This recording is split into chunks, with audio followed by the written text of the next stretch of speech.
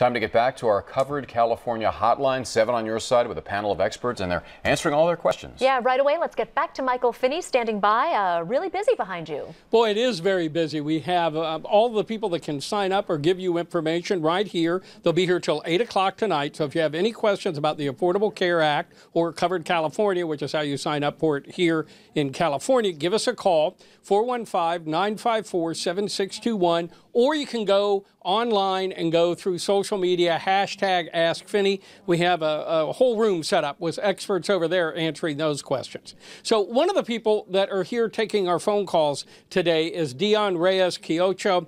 She's with Health Markets on the Peninsula. She's been signing up people. If you've just lost your job, we're hearing from a lot of people in that situation. What then?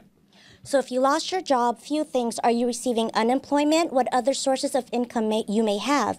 You're going to have two options. You may qualify for Medi-Cal, which is low cost to no cost, or get financial assistance through Covered California. If you had Medi-Cal, but now you're working again, good for you. You're working again, you have some income, but that changes your insurance situation, right? Oh, of course. So let's say you were on Medi-Cal and you received a little bit more income, which caused you to be released from Medi-Cal and out of the threshold.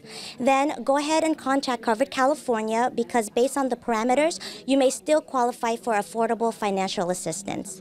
Dion from Health Markets, thank you very much for joining us today. It can get complicated until you talk to one of these people. They'll smooth it all out for you. So give us a call. We'll be here till 8 o'clock, 415-954-7621, or you can go online, #AskFinney.